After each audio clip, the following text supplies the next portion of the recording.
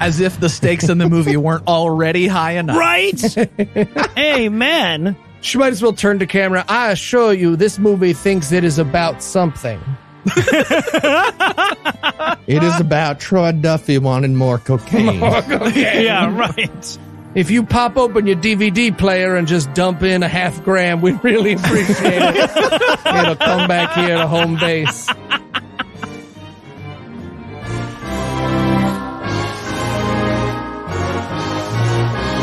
God awful movie.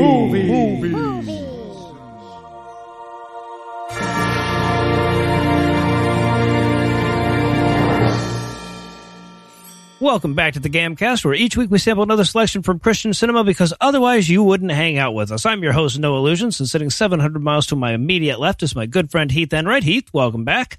In nomine Patris et Filii Spiritus Sancti. Let's do this. Okay. Game on. All right. Little too excited. I mean, you already watched the movie and you're that excited. Okay, and sitting 900 miles to my northeast is my bad friend Eli Bostic. Eli, how are you this fine afternoon, sir? I'm afraid to do anything in this time for how it will look in the future times, Noah. Can we do a future podcast? I mean, this came out in 2009. It was very clear this was all awful then. So we're also joined by a returning guest masochist and host of the Queersplaining podcast, Callie Wright. Callie, welcome back. Let's do some gratuitous violence to the ears.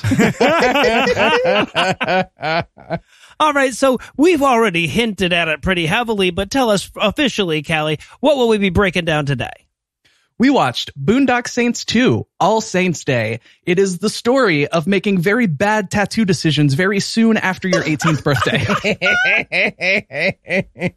Will you really quick describe the tattoo experience that you're referencing right now? Yes, absolutely. When I was 16, I was obsessed with the first Boondock Saints movie. And like 2 or 3 weeks after I turned 18, I started a big portrait of the brothers on my back holding their guns. It's the scene from right after where Rocco dies and they're holding their guns like right at the camera. It's their faces with the guns held out and the prayer down the middle. Fantastic. Wow. And was the tattoo artist pretty excited about that, or did you have to sign a bunch of waivers about the future? No, he was equally excited. Wow. Fantastic. Holy shit. Well, while it's going to pale in comparison to some of the decisions some of us have made, I've still got to ask, it's in the script. Eli, how bad was this movie? Well, if you loved the first movie so much that tattooed it across your back? Yikes. It's so hopeful that you can start out as a human being who tattoos the protagonist of Boondock Saints across your back and end up Callie Wright. There's no, forget those like reformed KKK people that go on John Oliver. Right, exactly. I don't care about those assholes. I want to know that you can start out loving Boondock Saints and end up Callie Wright. That's the message we need for the people. I used to be a very different person. See, critical race theory works is the point. That's what we're talking about. Exactly. Okay, so obviously our review of the first one was a difficult moment for Heath and for Eli, so I have to know. I don't even know what you're talking about. You guys, I remember it's us all agreeing that it was bad. We have it on tape. So did you guys like the sequel back in the day? Because like, it's every bit as good as the first one. I'm curious if this was also a hard revisit type moment. Oh, no, I did not see the sequel, but I gotta say, on a personal note, I've been going through this weird crisis lately. So for unrelated reasons, I've been listening to the archives of our old show. And lately I've been feeling like, oh man, I used to be so funny and like crazy, and I feel less funny. I feel less crazy these days. Like, obviously I said some stuff and did some stuff I didn't love, but like maybe I've lost my edge. And then I watched this movie and I was like, it's good to change with the times. You don't want to stay the same. It's probably better to just transform as time moves you forward. Doesn't really matter what's tattooed on your back now. Father's actually intended. You know what? It's good. It's good. I switched it up. All right. It's cool. It's all right. I liked it in 2009, but then I also learned about what the sunk cost fallacy is. Yeah, okay. All right. No, that's fair. Fair. All right, so is there anything you guys want to nominate this one for being the best at being the worst at? Yeah, I'm going to go with best worst heroic superpower-ish thing that they have. Is there a... So, okay. Billy Connolly is in this movie. Mm-hmm. And he's super proud of that. Yeah, he's such a good actor. But he's in this. I don't know how they got him back. But they give us his kind of superhero-ish backstory. It doesn't make sense, but it's all based on the idea that he became super powerful long ago because he invented a vest. Like a vest that holds guns that changed him into a vigilante superhero. And not even in a logical way from which you could quickly draw them or any. Yeah, It's like it's vibranium, but a leather vest like John Popper from Blues Traveler. It makes no sense. The vest is one of the many things about this movie that I would have bet good money would always be cool when the first movie came out. And watching it now, it was just like, they look like nipples. He's got gun nipples. Why? It's like a gun nipple possum. What vigilante happened? blackjack dealer. I don't know what's happening. I actually sat on my couch trying to move my arms to get at where the guns would be. Right. It's just so illogical and stupid. Yes. I hit the pause button and I took a second. This does not work. I got a cramp. You would cramp up. That doesn't even make sense. I'm going to go with best worst inspiration for people you thought were your friends to make fun of you. Okay. Pretty solid as far as those go. The whole point is I just wanted you to tell the story of the day. That's why you're invited. That's why we're doing the movie. You're also very talented, but really I feel very wanted. Thank you. Yeah, fuck having you on. That's why we're doing this review at all. Yeah. Okay, so I was going to go with best worst seasonal subtitle. For fuck's sake, the name of this movie is Boondock Saints 2, All Saints Day. All Saints Day is the day after fucking Halloween. You fucking idiot. Your title gave you all the excuse you needed to load this movie up with Halloween imagery, and your dumbasses never realized that? No. The idea that you think Troy Duffy would have Googled anything, including the title of his own film. I am surprised that you seem surprised by that. He definitely Googled list of ethnic slurs and turned it into a script. So he Googled some stuff. I feel like Troy just knew all of them. Let's not undersell Troy. Taking dictation from homophobic slur god. Yeah, he saved some time on research on that one. And speaking of that, I was going to go with best worst back tattoo, but then Callie ruined it with theirs. So, get ready for it. The rest of the episode, I'm going to steal every one of those jokes from you, you fucking asshole. Fair. I'm going to go with best worst homophobia. Y'all, were we this homophobic? Because here's the thing. I don't remember taking in this media and being like, this homophobia is problematic, which makes me think that there was a time in my life where I watched this movie and I was like, yes, another metaphor about being fucked in the ass. Good. They're really expressing their emotions and the situation well to each other. I mean, there was absolutely a time where we were this homophobic. I don't think it was 2009, though, when this movie came out. That's the other thing, though. 2009 is so recent, y'all. It's really not that long ago. Original Boondock Saints, it was all fun and games for me and Heath to be like, oh my goodness, can't believe we liked this movie. 2009, y'all were listening to me talk occasionally. Well, not quite that, but yeah. All right, so, well, there's a lot of that I told you on the other side of this break, so we're going to give everybody a minute to prepare for that, but we'll be back in a flash with all the random bullshit that is Boondock Saints 2, All Saints Day. Lou, doing Callie stuff. Callie stuff is my favorite stuff. Hey, Callie. Oh, hey, Noah, what's up? Well, Eli and Heath wanted to know if you're good to record it too. Yeah, 2 is fine. Did you seriously come all the way over to my house just to ask that? Yep. Heath and Eli have terrible cell reception at the house. Plus, the plan got so expensive, we all just kind of share one number. So it's just gotten to where it's easier for me to drive over here and ask. Well, that seems inconvenient. Oh, it is. I've just been trying to get them to switch over to Mint Mobile, but they won't listen. What's Mint Mobile? Damn it, Callie. Come on. Spreadsheet is already huge. Wait, are they in the car? Yeah, uh-huh. Why didn't you guys just come in and ask me? We're not allowed to legally set foot in Kentucky. Because of what they did to the Covington Catholic kids? Because of what they did to the Covington Catholic kids, yeah. So Mint Mobile offers premium wireless service starting at just $15 a month. Wow. $15 a month. What's the catch? To be fair, we didn't expect the fire to spread like it did. There isn't a catch. Mint Mobile's secret sauce is that they're the first company to sell wireless service online only. By cutting out retail stores, there's no crazy overhead costs that get passed down to you in the form of mystery fees. Instead, Mint just passes on sweet savings direct to you. Yeah, when they became a sponsor, I actually switched and saved hundreds a month. And I haven't noticed any difference in my service, which is great. Also, the fact that girl fell and blocked the door, that had largely nothing to do with us. All plans come with unlimited talk and text, plus high-speed data delivered on the nation's largest 5G network. Use your own cell phone with any Mint Mobile plan and keep your same phone number along with all your existing contacts. And if you're not 100% satisfied, Mint Mobile has you covered with their 7-day money-back guarantee. Wow. That does sound good. Oh, it was not good. Yeah, that blocked exit was most of the problem, Callie. No, Definitely not good. they meant the cell phone, guys. Right. Oh, cell phone. Yeah. Oh, that is good. Yes. Yeah. So to get your new wireless plan for $15 a month and get that plan shipped directly to your door for free, go to mintmobile.com/gam. That's mintmobile.com/gam. Cut your wireless bill to $15 a month at mintmobile.com/gam. T-Dog, what up? Troy Duffy. Troy Duffy. Hey, Phil.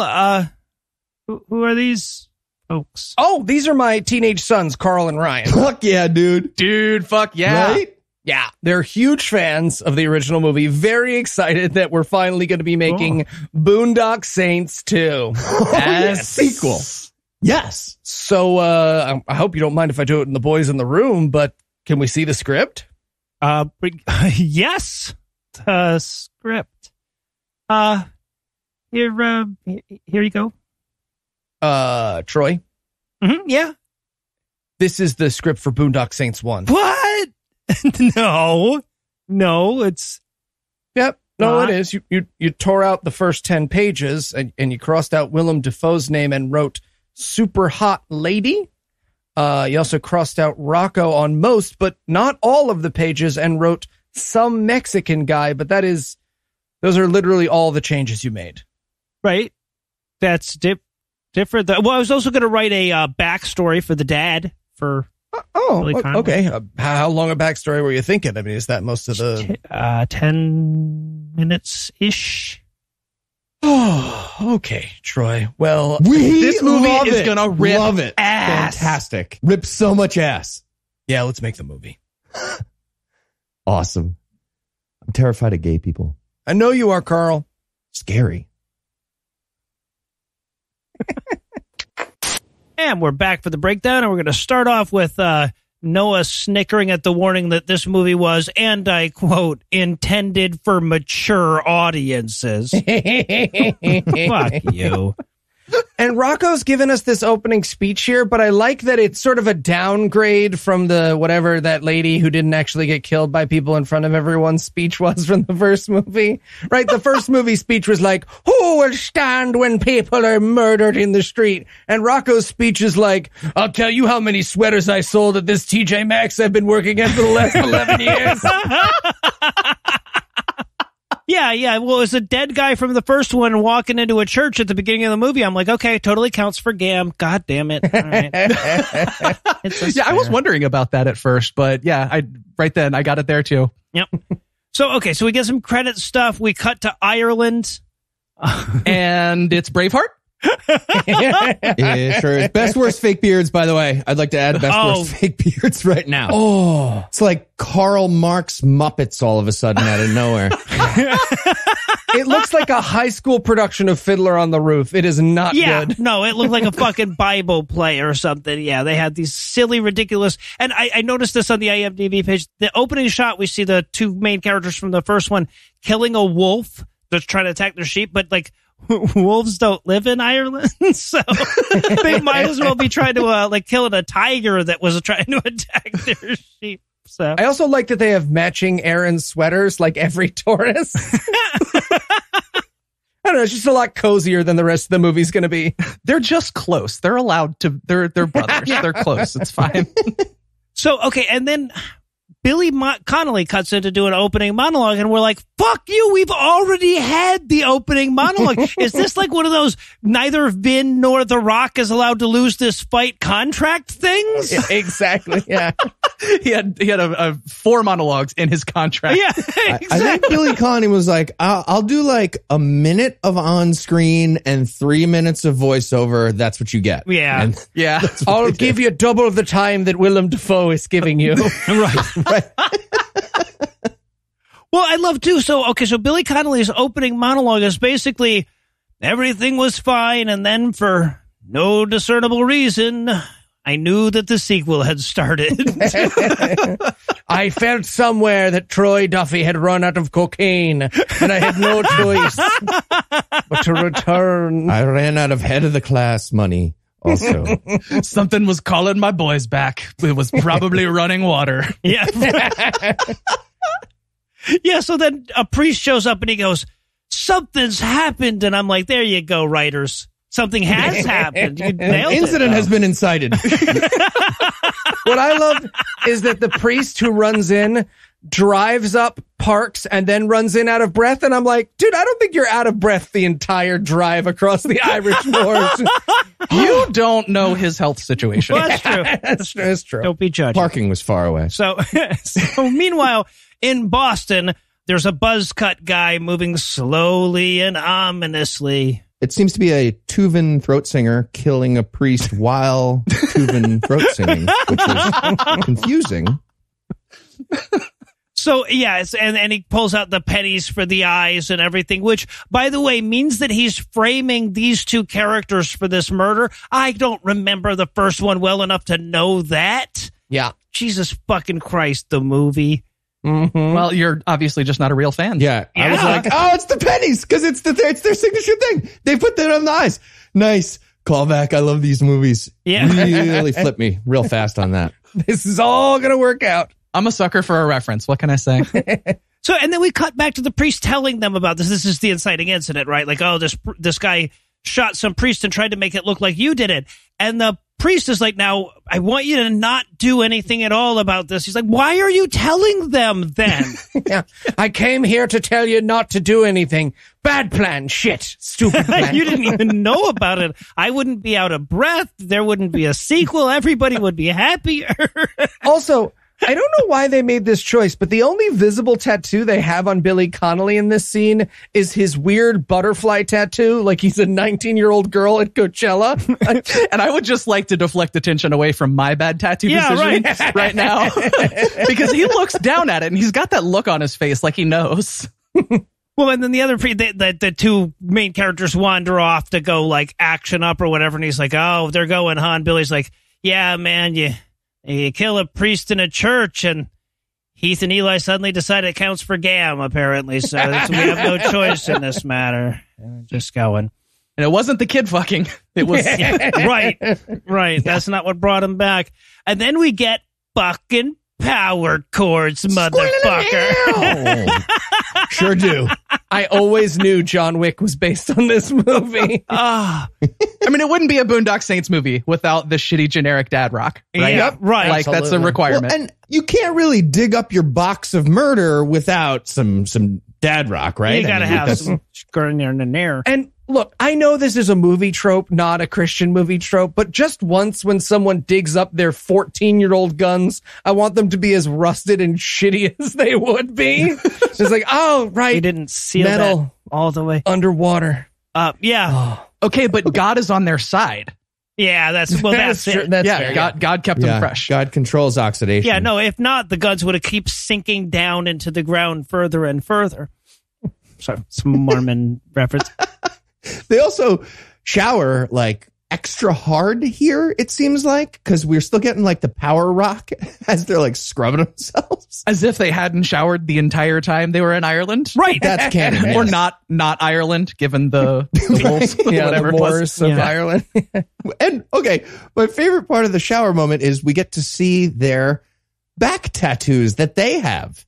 Yep. And apparently these brothers have a tandem tattoo of Jesus Christ getting crucified, like a two-part Like thing. like a piggyback, like they lockets. would have to. Yeah. Mm-hmm. Yeah. No, they have to be in chicken fight position, but then you can see our Lord and Savior as he died. It only for pays the off sins of- once in a while, but it sure the fuck pays off. Yeah.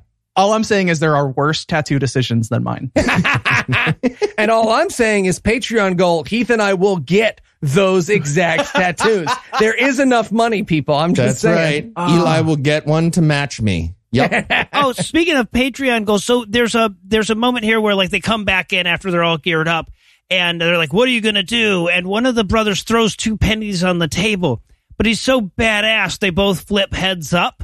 Damn. Like he's so badass he can only flip pennies heads up. I'm like, that sounds so over the top. It's like I'm complimenting a patron on scathing. That's so fucking stupid. It's like 1 in 4 badass. I do have to Right. say, though, I appreciate the demonstration of how not gay this movie is with all of the ass shots. Yeah, In the shower it's scene. gratuitous ass shots that have nothing to do with anything. Yeah, but they've dug up their guns and they've trimmed their silly ass beards and we've seen their asses. So now it's time for the title, Boondock Saints 2, All Saints Day. And no, it doesn't take place in late October or anything. That's just a phrase with saints in it. So we title screen our way to Boston. The news is catching me up on what the first movie was about. Just a reminder, the first movie was about these guys who decided to shoot bad guys and then they disappeared and got away with it. Yeah. They were definitely planning, like, we have to appeal to people who haven't seen the first movie. There's going to be a whole new legion of fans. Yep. So we have to make sure. Roger Ebert promised he'd come watch this one. And this is where we get Greenlee and Duffy. You remember the Boston cops who helped out from the first one? Sure Come don't. on. Greenlee and Duffy. Wow. Read a book. We have Greenlee and Duffy and they're back, but they're freaking out. They're like, we're fucked. And specifically they say, we're elephant dick fucked. Yes. What? Also, I'm very not gay. If I was So- gay, I would be obsessed with dicks, but I am not obsessed with dicks. As you could tell, I'm very much afraid about getting fucked with a dick. So, yeah, that's how not gay I am, is I just constantly talk about the idea of myself getting fucked by a dick. 85% of this movie is someone referencing being fucked in the ass. Yeah. In this case, by an elephant. Yeah, but by all kinds of different stuff. Yeah. And then another cop walks in and he's like, hey guys, you talking about getting fucked by an elephant? We have cop stuff to do. And now we're going to meet Willem Dafoe Part 2. And one thing I got to say about this scene is my thought was, okay, it's not propaganda, at least. Yeah. Yeah, that's fair. This is Lady Willem Dafoe. And what's amazing about this movie, and I'm going to talk about this so much during this review, is that not only do you get to watch what Troy Duffy thinks is a movie, you get to watch Troy Duffy guessing what he thinks people liked about the first movie. Right, because he's probably in the same boat as I was with of like, really? Okay, I don't even know. All right. Yeah. So he's trying to do Willem Dafoe here, right? He called Willem Dafoe, right? He looked him up in the phone book. Willem Dafoe was like, go fuck yourself. I'm in real movies now. And so he was like, all right, fine. What are my viewers like that isn't Willem Dafoe? Boobs. Great. So I'll get a hot lady and she'll sound like Foghorn Lego. I was going to say, this movie is also Troy Duffy guessing at what a badass woman sounds like and talks like. Yes. Because he very clearly has no idea. Right. So, yeah. So this woman gets out of the car wearing 22-inch heels, right? This ridiculous long shot. And then we hear her accent. Her southern accent is there to make these guys' Irish accents sound good. Right? Daniel Craig is just watching from a director's chair off set. No, that's going to be obscure. Not a lot of people are going to get that one. Daniel Craig nailed that accent. Okay. But she explains that she's in charge here, and she even uses some slurs against mentally disabled people to really emphasize the point. Yeah, The good old days. Yeah, it's a throwback. All right. Troy Duffy spent 10 years writing this. Yes, he did.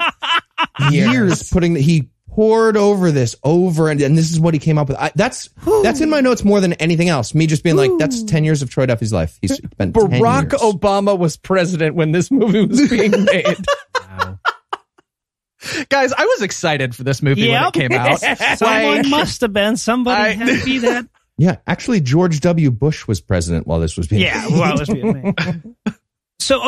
So then we cut to a dock where there's some boxing going on. Now, the movie's not going to explain this to you. I'll go ahead and let you know that the main characters are stowing away on some cargo ship that's going to take them to the U.S.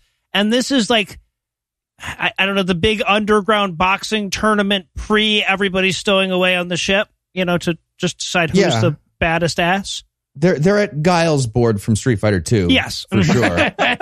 Which is also an underground fight club thing where you can pick out, new third guys for sequels if you need them. Right, exactly.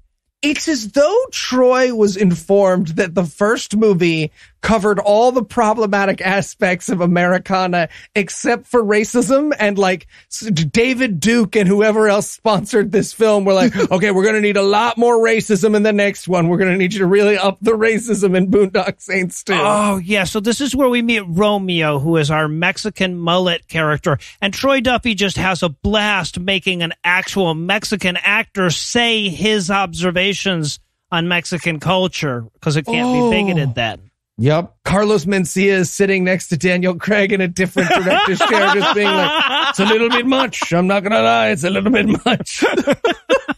This character literally ranks the races for fighting because Troy Duffy made him say that. Yep. Paid this man. I mean, to say Mexican is first, apparently, so he was like, oh, it's woke. I'll have a Mexican guy say they're the best at fighting. Yeah. And Mexicans are tough. Why? Because they invented Tabasco. Nope. That was started by Ed McElhaney from Maryland, I believe. All right. Families from Louisiana. Eventually, it's fine. And by the way, so we establish in this moment that this character, Romeo, is very clever and can kick a lot of ass. He will never do anything clever, and he will never kick any ass in the entire fucking movie. There's no reason. No, there must be a deleted scene where all the badassery gets sucked out of him by a ghost that was eventually cut for time from the main plot of the movie. I'm sorry, did you miss his catchphrase from later in the movie? Come on. Yeah, that's fair. He had several good ones. Come on. Yeah. Those were awesome. Let's be fair, at least. Yeah. No spoilers, but he does have some help with those. Yeah. It takes some time. All right, so now Eunice is the hot foghorn leghorn cop. She's walking her way through the crime scene, channeling Willem Dafoe a little bit.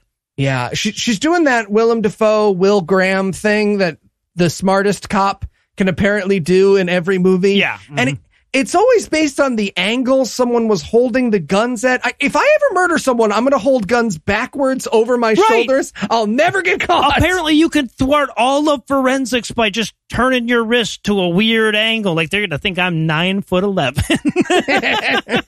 I was thinking, like, Troy Duffy's thinking, like, okay, she's got to do the Willem Dafoe thing, but it's the sequel, so we have to take it up a notch, and tits in a bad Southern accent. Yep. Is where he went. That is a step up from Willem Dafoe. I'm just going to say, at least Willem Dafoe and Boondock Saints anyway. Yeah, but so she sexily recreates the crime scene for all of them, explaining that the guy who committed the crime must have been short and therefore couldn't have been the main characters. Was shortism a thing? This is the first movie I've seen that contained shortism. There was like a lot of humor being bound out of someone being 4 inches shorter than the national average. No, it's like, have you ever met Hugh and Morgan? It's like that. And they're called little people, for the record. Okay, and then we cut over to a bad guy dinner where all the bad guys are sitting around a dinner table like all the bad guys are wont to do. Mm-hmm. And we're going to learn that the main bad guy, for now, in the movie is the son of the main guy in the last movie. And it's Judd Nelson. Yes, it is. Very excited about that. Yeah, I'm sure he's super proud of this one. I also love that we're like 10 minutes into the movie and we are getting yet another flashback of the courtroom scene. Like, hey guys, right. Did you hear? They killed a bunch of people in a courtroom. Did you hear? Yeah. Remember? You guys remember in that first movie when this happened? You guys like that? Just Troy Duffy sitting there desperately waiting for his chance to glue in 2 pages from the old script again. Okay. So I have to point out this bit of blocking. I love it so much.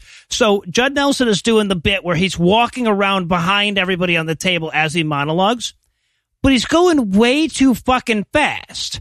Right? So he's like already made 3 full revolutions and he's still got a lot of speech left to go, and it's just silly at this point. You want to spin back the other way? I feel like you're getting dizzy. My neck is starting to hurt this You're doing way, a big mafia speech. It's going to take away from it if you fall. But it's also funny because he can't words right. No, yeah, right. Yeah. What does he try to say? Serendipitous? Yeah, there it is. He can't say it. And then somebody's like, serendipitous, you're trying to say it. And he's like, fuck you, nerd. And then he gets hit in the nerd gets hit in the face with the biggest oversized comic relief salami I've ever seen out of nowhere. Why would they have that at the table? Where was that at the table? I was watching. You would need such a large area for it. It wouldn't fit onto the table. It was huge. He was carrying the salami the whole time. It's also such a weird, like, racism moment, right? Where it's like, and then the Italian hits the other Italian with a big fucking salami. It's like the spit that flew out of Harvey Weinstein's mouth wrote this script. Oh, God. It's like my high school wrote this script. And I love that all the people are sitting at the table. They all look really uncomfortable. And I can't tell if it's because like they know they're doing a bad job at acting or like, I don't know. It's hard to say. Given the script, they kind of had to say the words in the script. Can I just point out one particular quote? I think I know which quote it's going to be. Yeah. So Judd Nelson says, they prison fucked us. And then he pauses. Okay. And he's like, in the ass. Yeah, no, we saw where you were going there. Yeah. Okay. And then they wiped their dicks on our grandma's graves. What? That metaphor has a lot going on. Yeah, there is a lot there. Okay, so according to the subtitles, it was on our grandma's drapes. Oh, wait, interesting. Okay, now that makes more sense. It makes more sense, but yeah, like if you were just raped anally, I feel like where they did the cleaning up is inconsequential, right? Like to but they're you, going to your your living grandma's house and fucking up the nice drapes. That's mean. The grave, like who cares? Whatever, it's rock. Also, it's gonna rain. I just need to throw out there: we're 8 minutes into this movie. There have been 2 separate, different sets of fucked in the ass jokes. Yep. I've watched gay pornography that has less mention of anal sex at this point. So, all right, so now we cut back to our heroes touching up each other's tattoos. They're scribbling like extra stuff over the tattoos to make them different, as if to like be covert when they get to America. Oh, is that what it is? Yeah, okay. But they were literally on camera in a courtroom openly killing people. So like what? I thought they were just doing touch-ups because they're artists and that's what artists do. No work of art is ever finished, Heath. It is only abandoned, you say. Got it. Yeah, but they even have to point out because they're like, yeah, you know, everybody's seen us on camera. Like we should have probably kept those beards. And they're like, right, but we had a badass ass washing scene and everything going on. It just, you know, I was kind of in the moment. I wanted one of them to be like, also, we probably should have kept the beers so everyone wouldn't see just how terribly we've aged since the first movie. Wow, those Moors of Ireland were hard on you, huh? Did you get cut from an early season of The Walking Dead? Is that what happened on the Irish Moors? That's fine. He got to be in a bad video game. They were mauled by Irish wolves. Yeah, exactly. And of course, then it's been almost 18 seconds since the last gay joke. So one of them suggests to the other one that he dyes his hair, and he's like, "What? Like some kind of gay-mo?" And then they fight about whether he's a gay-mo. Yes, and we know, again, that they don't like gay stuff because they are shirtless on top of each other, drawing on each other. Right. One from behind the other. Yeah, uh-huh. Yeah. Straightest activity 2 men can engage in. Yeah, but the implication is that anybody who has blonde hair is somehow gay, is what they're saying? Yes. That's, and then one of them says, "Stay gold, pony boy," which Troy Duffy clearly says in real life and thinks it has a sexuality component. Like that's in his head. I was like, yeah, nailed it. That's Wait, there's a different Slur. context for Pony Boy? Yeah, I mean, you guys remember that great queer positive movie, The Outsider? Yes, right? Yep. Yeah, and then but this is also where Romeo realizes who they are. He's like, "Wait, you guys are the main characters from the first one. Am I the sidekick?" And then so they pretend they're going to kill him for a good chuckle. Because it's not a party until you've convinced someone you're going to kill them. Clearly, yeah. Hey, y'all, is this why our generation of men don't have friends? Is because this is how we learned people bonded? Yes, Like, actually, throughout this movie, they'll just constantly be violent against each other and terrible to each other. And I'm like, oh, this is why we don't have any friends. That's true. This is our model for friendship. At some point, I stopped putting guns to my friend's head and my social life went downhill very quickly. Right? Right? So meanwhile, Eunice is at the police station summarizing her findings of the murder scene to the boss cop. She's pretty sure the murder was Yakovetta's fault. That's Judd Nelson's character. Hey, I just think I had a hallucination in the middle of this scene. Mm-hmm.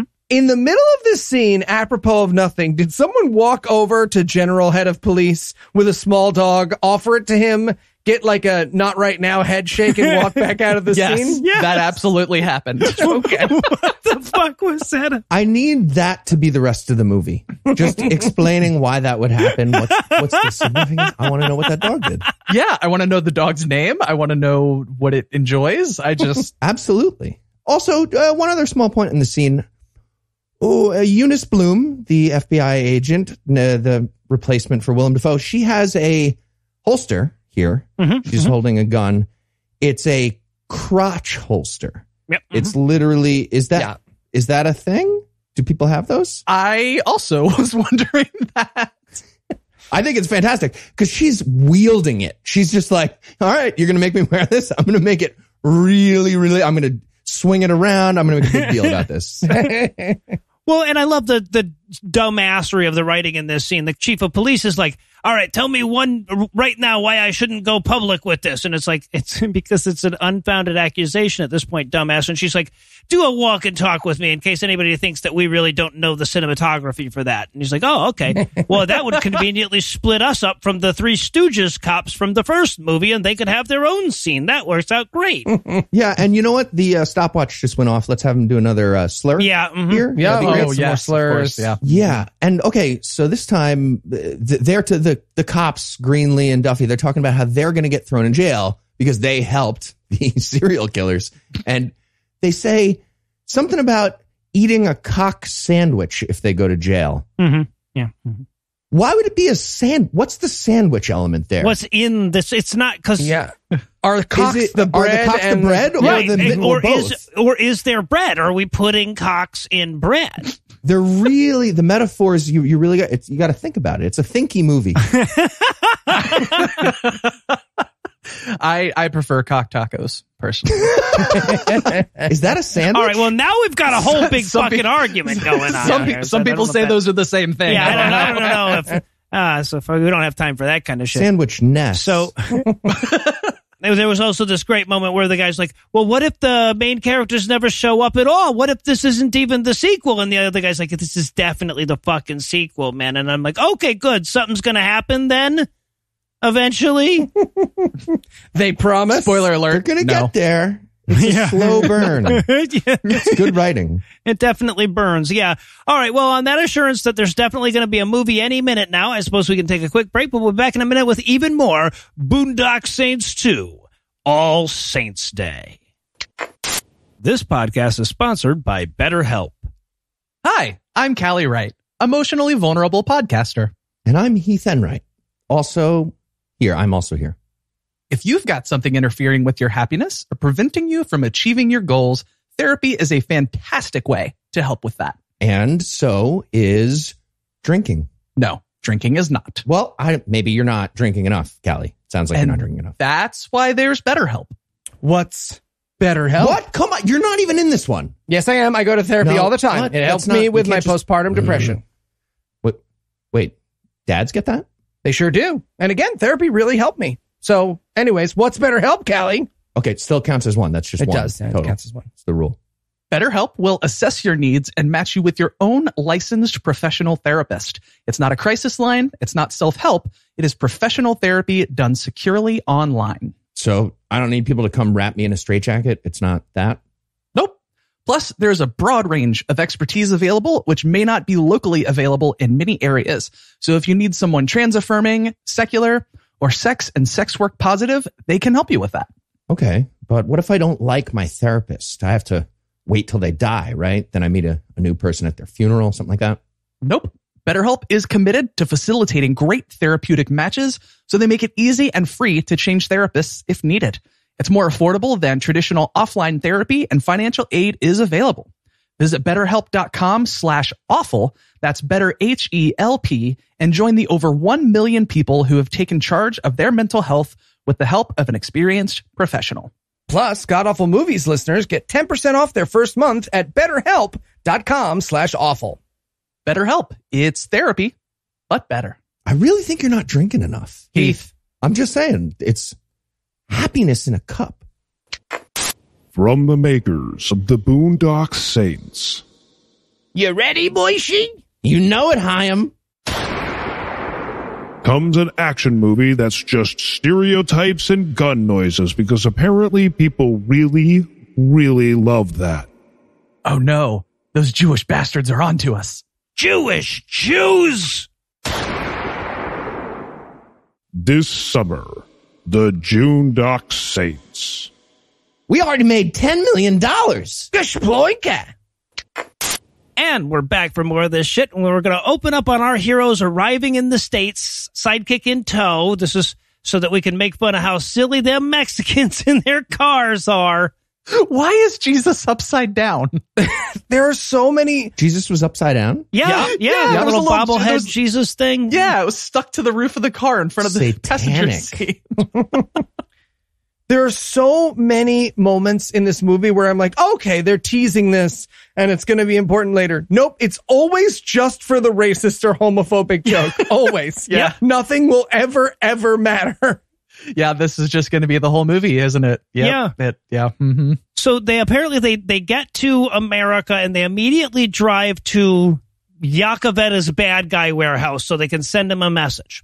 Okay, but it's not even Yakoveta. It's Yakoveta was working with a different gang, a Chinese gang, and this is their spot. Oh, I'm sorry, Heath. Yeah. Did I not get all the nuances? Okay, please. Yeah, well, it's an important point, but the Boondock Saints guys are like, okay, that doesn't help us find our guy. I guess we could have like a gunfight with this gang as a warm-up, and yeah, that's what they're going to do. That is the plan. Yeah, they got to get back into the action. Sure. Yeah. And it was like, all right, here's the plan. Peacoats and cigarettes. Oh, I was done. Yeah. Yep. What if we did it blaxploitation style? What does that even mean? They do the fade to white transition, so we know it's about to get real serious. Yeah. Oh, yeah. Yeah, but first we have to have that moment where Romeo needs a gun, right? Oh, God, and they're like, here, you can have a gun, but you have to have this little tiny gay one. Yep. This little unmasculine gun. Yo, I was going through it while I was not paying attention to this stupid movie because it's boring and terrible. I can think of 5 films from a 20-year period that did exactly this joke. Yep. Why did 5 films all feel the need to be like, you get it? Because your gun's like a penis. Well, also, like, until you handed it to Romeo, you were carrying that gun, right? So, like, you just carry around a tiny gun to emasculate potential sidekicks? I don't understand this. Well, they had to do the callback, right? Because there was a joke like that in the first movie. This is a fucking pea shooter. Oh, yeah. So they had to do the callback. It's deep. Absolutely. Noah, get with it. It's deep. It's actually a double Easter egg. It's what Callie just said. Plus, it's a callback to Agent Paul Smecker, small pecker, small gun metaphor.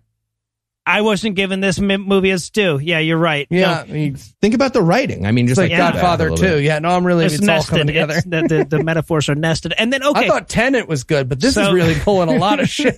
Troy Duffy's a visionary. So now I'm seeing why it took 10 years. Yeah. So, okay. So then we do that annoying fucking thing from the first one where we skip over the action sequence to the crime scene and then fill in action sequence with like backfill shit with flashbacks. Okay, but the thing is, when they did this in the first movie, Willem Dafoe did it bad, or he was like, there is a firefight, right? Like the thing that made that, and I use heavy air quotes on this, epic, is Willem Dafoe's construction of the action scene. However, they've decided to go with like the Laurel and Hardy school of action scenes for this entire sequel. So she's reconstructing it and she's like, and that's where he slipped and fell on a banana peel and that one pooped his pants. It's like listening to Formula One announcers describe a Mario Kart race.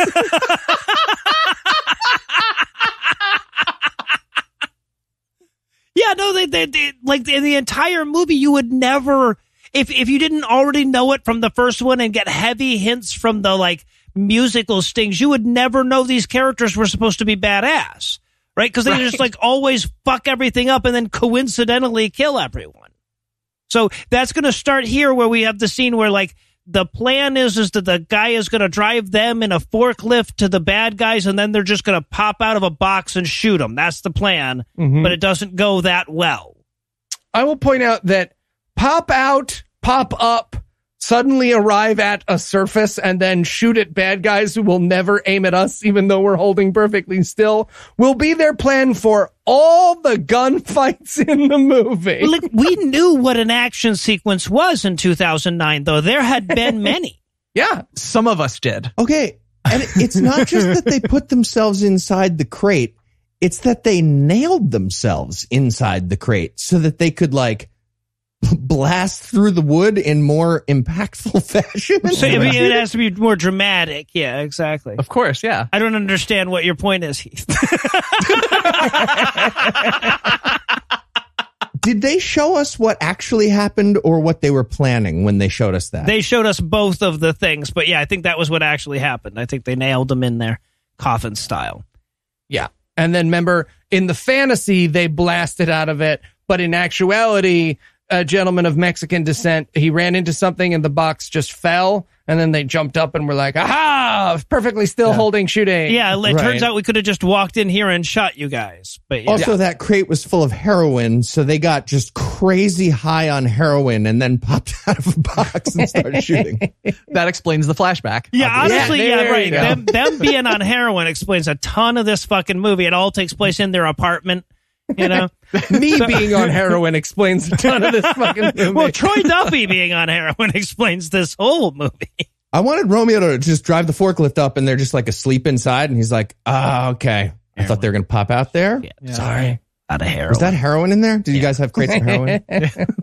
Yeah. So, but we're cutting between them doing the crime and her like reconstructing it with her just fucking tour of the South accent, right? She's in Mississippi, she's in Texas, she's antebellum. It just everywhere you go, it's different. Every sentence. Yeah, absolutely. It's like me trying to do a mean impersonation of Lucinda without her overhearing it.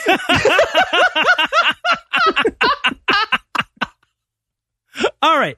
So the boys go to see that stuttering bartender from the first one, fuck ass. Fuck ass. Oh, fuck ass. Man, none of it holds up. And if you don't have that reaction, then nothing in this scene is going to do it for you. Okay, first of all, his name is Doc. Okay. Yep. Wasn't he a Muppet? The actor? Yeah, I think he was. I think he was. Wait a minute. Oh my God. Doc the Muppet. Yeah. What? Yeah. He's like a really good actor.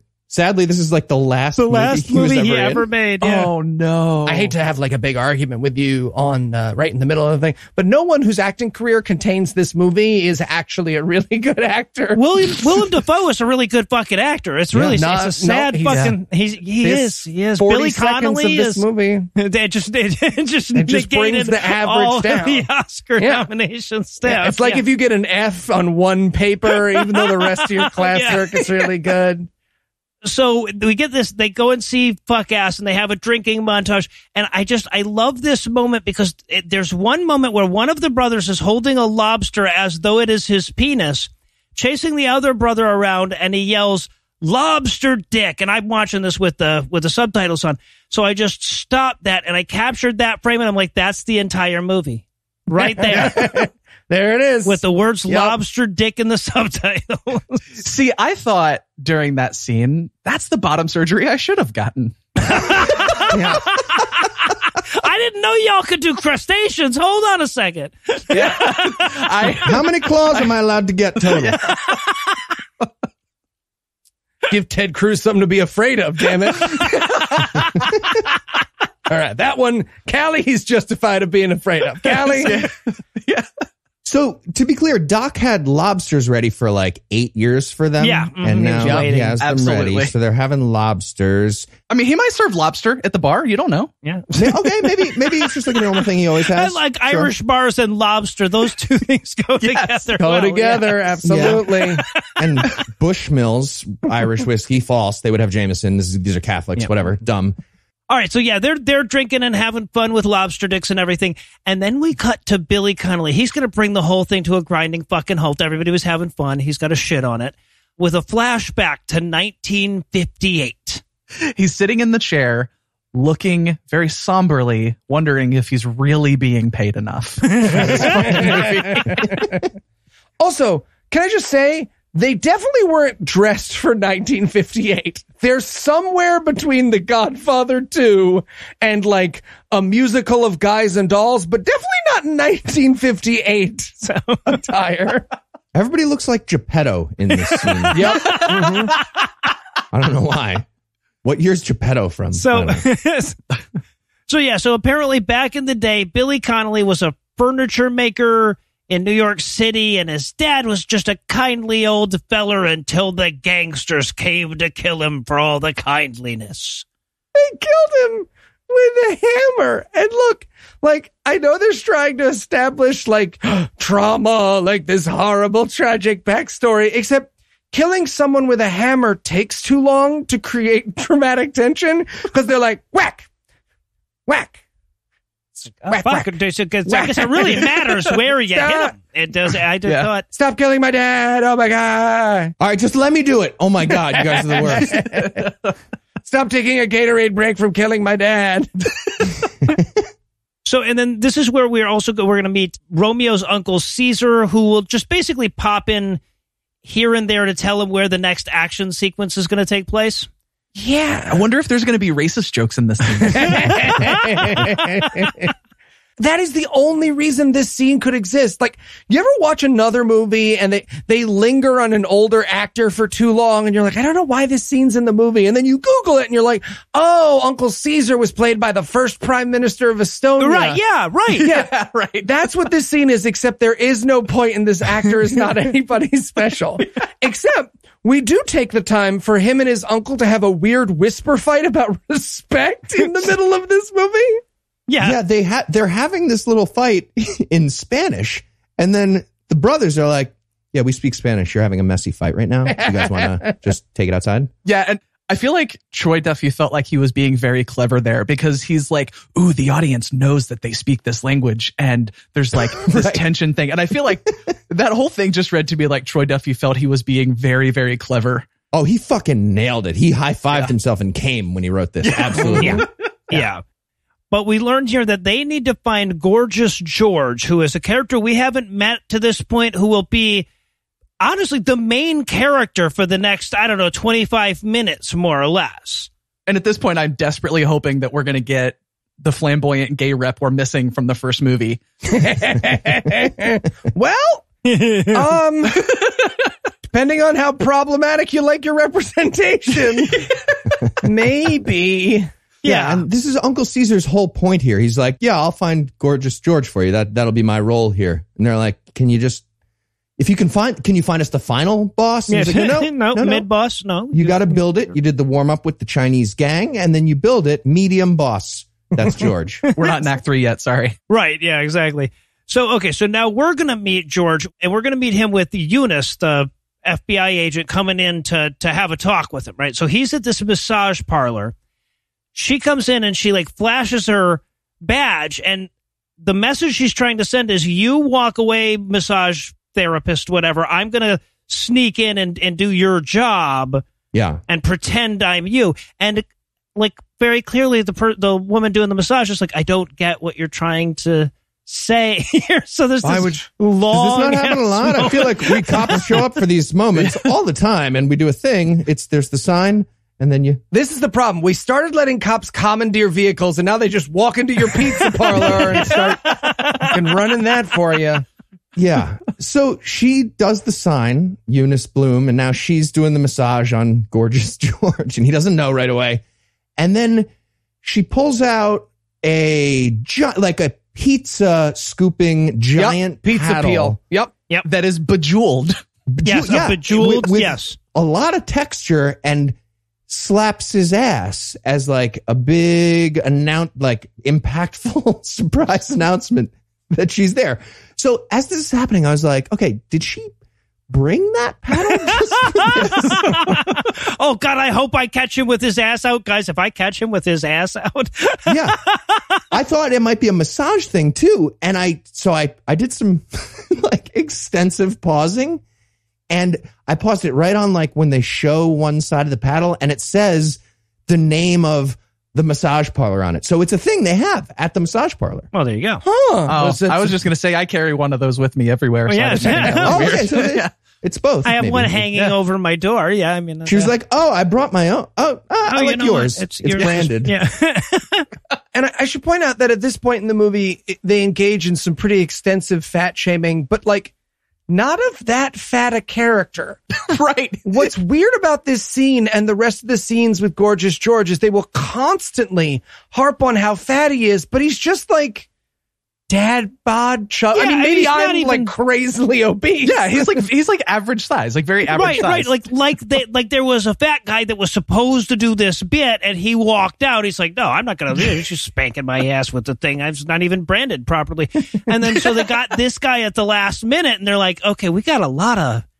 We're gonna have to take out all the black jokes. I can't take those out and the overweight jokes, man." Jesus.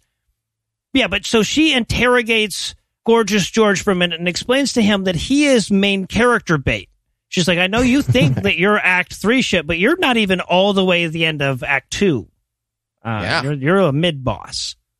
And I feel like she specifically says the thing about cannoli and shrimp cocktail because we're supposed to think that makes her smart because we saw cannoli and shrimp cocktail earlier. Wow, you're right. Oh, She's so smart, really she builds could the character. even tell. Yeah. Yeah.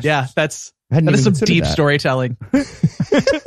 There's this amazing Troy Duffy moment here too, where as she's about to leave, she goes, "You have a pretty nice ass for a fat man." And then she leaves. And like, I get that they're trying to do the Willem Dafoe thing here, but like the bit about Willem Dafoe saying stuff like that in the first movie is that Willem Dafoe was gay and that was the joke. Right. But now that she's a woman, she just occasionally says insane things like an alien. So yeah, well, and then we get, after her interrogation of Gorgeous George, we have to get his interrogation from the brothers, from the main characters. Yep. Which we're going to do in a tanning salon where he's in tiny, tiny little underwear the whole time. Yeah. He was in apparently a European cut of underwear, is what they said. Sure. Mm-hmm. What is that? Am I wearing like an American cut? Like, how do I know? I don't know what you're wearing. You can't ask us. Podcasts aren't made with video, buddy. Everybody, please hop on Skype. I have a question. Damn it, this is why Zencastr created a video function, right? So exactly we could tell Heath what his cut of his underwear was. I mean, personally, I think those bottoms are flattering. So Heath, if you wanted to, I'm just saying. Like, Yeah. You're saying I should go European cut? Go Europe. assuming I'm saying not. if you're not going European, you should be. Yeah, Right. absolutely. Because you're sophisticated, Okay. Heath. You're sophisticated. Socialist underwear. Yeah. Got to share it with a bunch of people. Yes.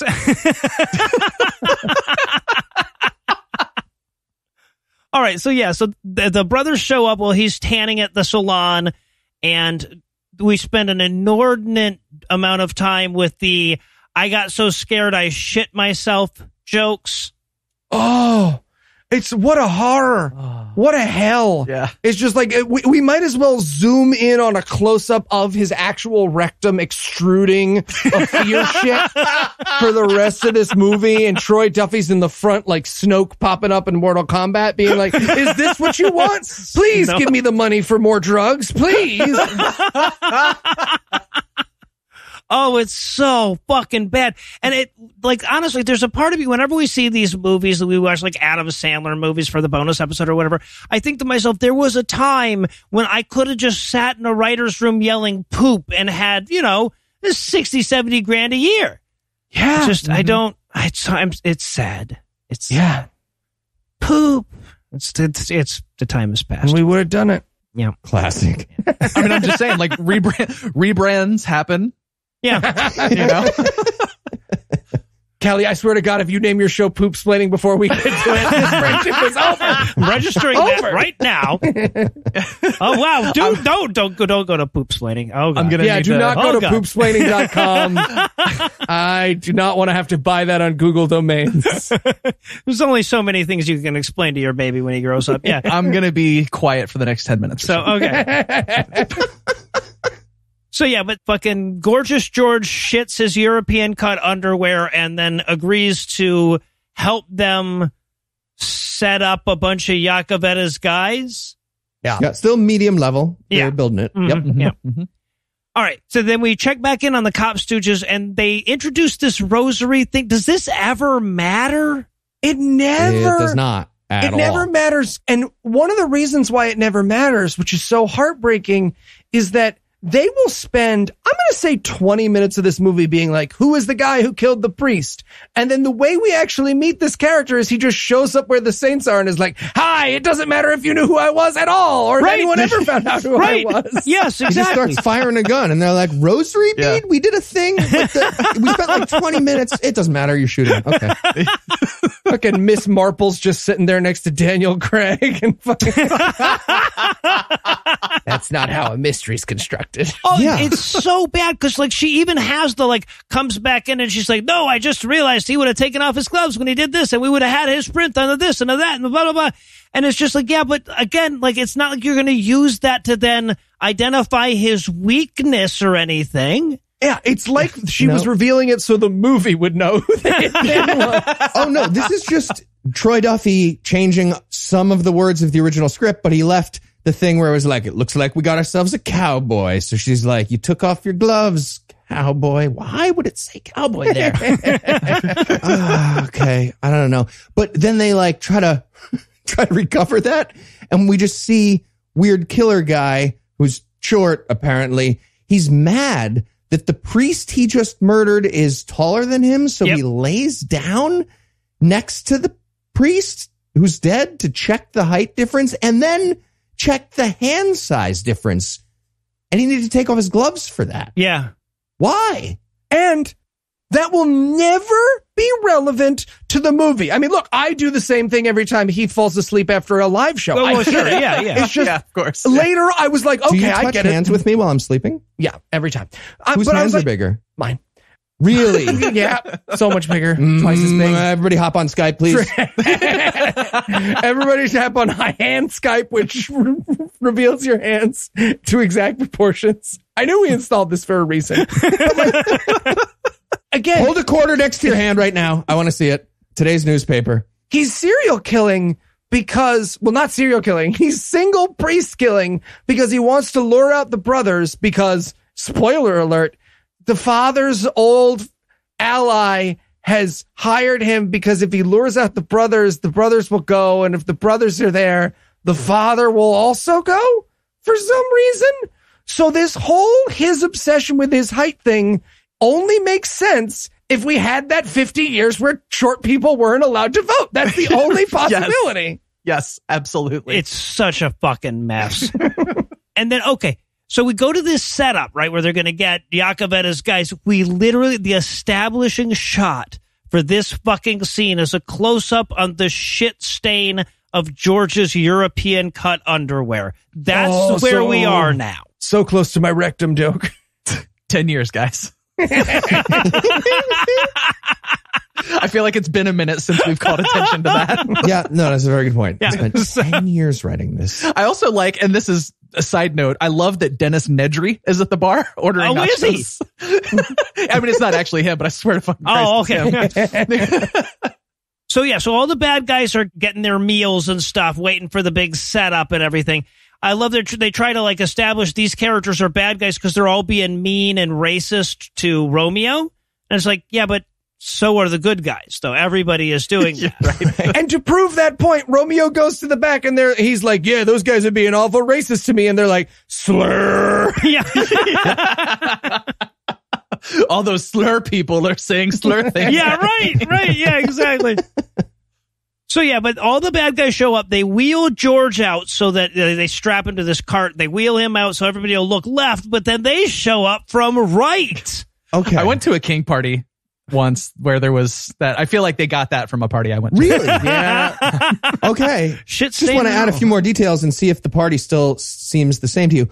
The Saints have painted an Irish Aaron Gabra, Ireland forever, on George's ass or back, and they've duct taped him to like, a cart that you would move dishes in a restaurant in, and then they roll him out. Like, so much effort and planning into just like this tiny diversion that could have been absolutely anything. Yeah, the noise would have done it. Yeah. So circling back, did that resemble the party? Yeah, it was, yeah. 100%. Moment for moment, word for word. But I want to point out the weird, like, Troy Duffy desperately trying to hit me and Heath's hometown Irish fan service of Aaron Gabra. Because you gotta remember, they're not doing this for Irish reasons, right? Nope. They're doing this for vigilante murder reasons. So they might as well have written, "Go Yankees," and "Isn't TGIF a nicer restaurant?" when you really think about it on the guy's back. I would have been excited for those. Yeah. Yeah. Okay. And in 2009, you were excited for Aaron Gabra. We don't need to lie to ourselves.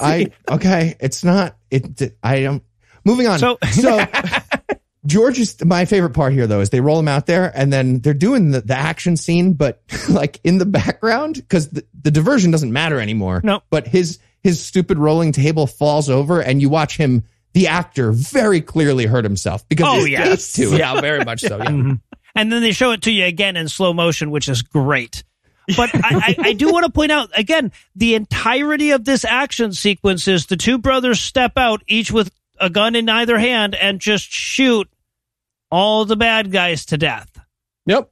That's it. They don't move or reload their guns or just, it really makes you appreciate John Wick when you see shit like this. How far we've come. Yeah. And not just because John Wick never called someone a slur, although that is a part of it. It's certainly a part of it. So they kill all those guys, but just as they're counting all their unhatched chickens, the priest killer short bad guy shows up, but so does Eunice at the very same second, and so he shoots at them, but then she shoots at him, and he runs away. Good thing we set him up as a character, huh? They just happen to have the same appointment in their Google Calendar for the shootout. Oh, man, I made it a public event. That's why she showed up at the same time. That's going to be it. I got to separate those calendars out. OPSEC, guys, OPSEC. But this is where the brothers learn that she's friends with Paul Smecker, Willem Dafoe. They have a little flashback to somebody putting a flower on his grave. They're like, no, it's not that he didn't like us and wouldn't be in the movie. It's that he died. He didn't say I almost got an Oscar for Antichrist and kicked me in the balls when I get to his house. He was just he was busy. He was weekend. Fishing. Yeah. But the key is that she's on their side and she'll help them clean up the crime scene. And I'm just like, it doesn't matter. Like, you're already wanted for murder. Yeah. And again, I hate to keep going into the mind of Troy Duffy because seriously, who fucking cares? But like, the thing about the first movie is Willem Dafoe is trying to catch them. And then at the climax of the movie decides, you know what? I'm going to be on their side. But because Troy Duffy knew that people liked that ish of the movie, she, for no reason, is just like, yeah, I've been pretending to try to catch you, but now I'm going to stop pretending to do that and instead work with you the entire time. Why haven't I been doing that from the beginning? Go fuck yourself. Troy Duffy would like more coke. That if you ever have a question, that was the answer. Yep. Yeah. So we have a quick montage of them cleaning up the crime scene, and then we cut to her investigating it.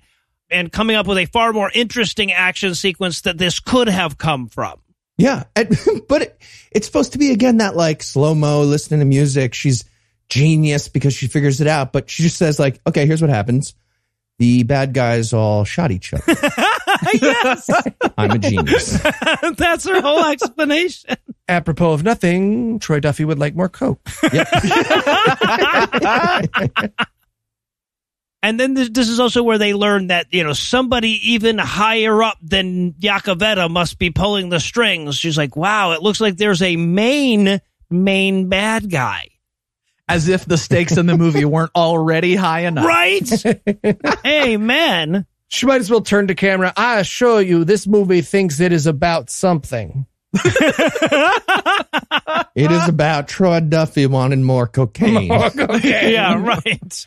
If you pop open your DVD player and just dump in a half gram, we'd really appreciate it. It'll come back here to home base.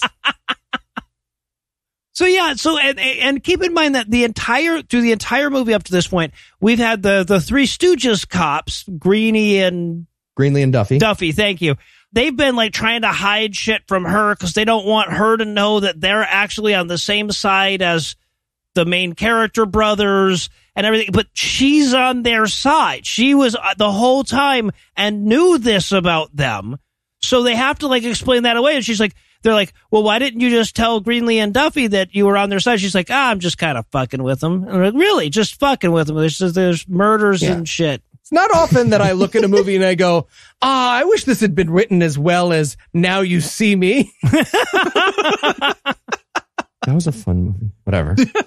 But now all the good guys can get together. So Greenlee and Duffy and Eunice and everybody, they all go to the bar where the brothers are hiding out. And they start discussing what the next big action sequence is going to be. Yeah.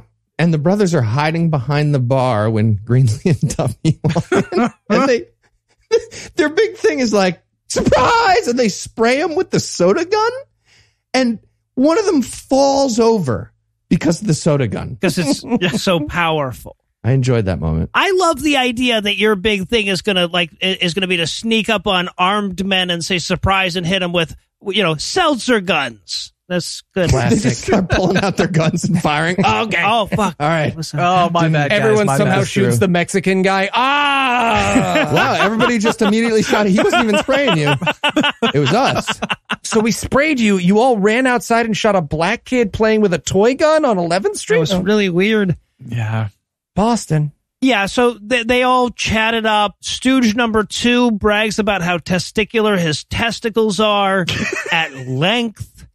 Jesus Christ at this movie. Did we all want to fuck each other and not have the courage to say it from like 1980 to 2007? And then like we legalized gay marriage and just all of us homophobes casually went off to Maine somewhere and got married. And that's why fiction and movies have changed the way it has.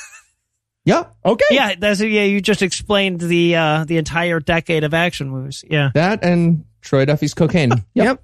Just a bunch of happily married gay screenwriters somewhere. And this is where we get the phrase fucking saccomatic. Yes. Yeah. Which is Pin God. in that. 10 pin years, guys. Oh, it was like a pin in that, I'll tell you. It was just like putting a pin in that. Yeah. And Callie, if you ever feel bad, keep in mind somewhere out there, someone has saccomatic tattooed on their body.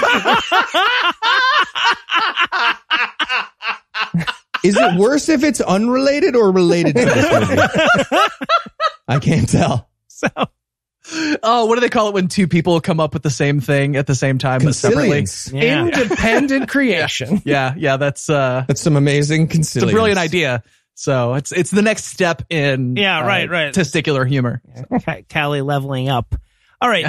So meanwhile, we cut back over to Judd Nelson. He doesn't even know what the fuck the plot is anymore, right? He's just running around yelling bad guy words kind of at random. Well, I mean, yeah, bad guy words, but also Troy Duffy learned the word reconnoiter, and he put this scene just to say reconnoiter once. 100%. Absolutely. I feel like the slur words were also part of his motivation, but okay. The whole point.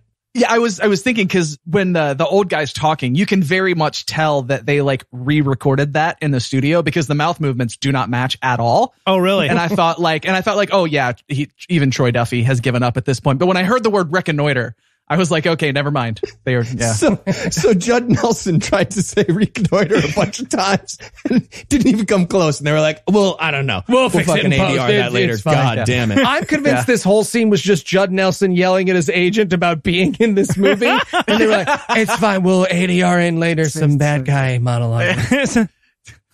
All right, well, I'll tell you what. We've got Judd Nelson's assurances that an action movie is going to break out any minute now. So we're going to take another quick break. But first, let me give Act 3 the hard sell. Can this movie fulfill its quota of anti-gay slurs in time? Will they even have time for anti-Asian slurs? What about them filthy Belarusians? Find out the answers to these questions and more when we return for the hate crime palooza conclusion of Boondock Saints 2, All Saints Day. Dude, you're hogging it. No, I'm not. You guys got like 4 minutes before I even got here. Hey, fellas, you ready to record? Yeah, sorry, Callie. We were just washing the taste of this movie out of our mouths. By kissing a spaceship? Oh, yeah, I can see why you would think that because of its sleek modern design, but this is the new mouthwash from Quip. Quip? Like the electric toothbrush people? That's right. Quip mouthwash kills bad breath, germs, and helps prevent cavities, and leaves you feeling fresh thanks to a formula that gives your mouth everything it needs and nothing it doesn't. Their 4 times concentrate has fluoride, xylitol, and CPC, and they left out the artificial colors and stinging alcohol you'll find in a lot of other rinses. And Quip's refillable mouthwash is good for your mouth and the planet. With a 4 times concentrated formula, Quip ships less water and more good-for-you ingredients. Each eco-friendly refill replaces a big, bulky 470 milliliter bottle from one of those other brands once diluted, and Quip's refill bottles are made from 100% recyclable plastic. Plus, you can add a mouthwash refill plan and make sure your rinse never runs out. With a customizable subscription, you can get refills automatically delivered straight to your door every 3 months. You can stay on top of your swish without lugging any bottles home from the store. How refreshing. That's right. And if you go to getquip.com/awful5 right now, you can get $5 off a mouthwash starter kit. That's $5 off a mouthwash starter kit, which includes a refillable dispenser and a 90-dose supply of Quip's 4-time concentrated formula at getquip.com/awful5, spelled GETQUIP.com/awful5. Quip, the good habits company. All right. Actually, you mind if I get in on that? I just remembered literally every line of dialogue from this movie. Oh, yeah, for sure. Yeah, don't remember the movie. Don't remember the movie. Bad.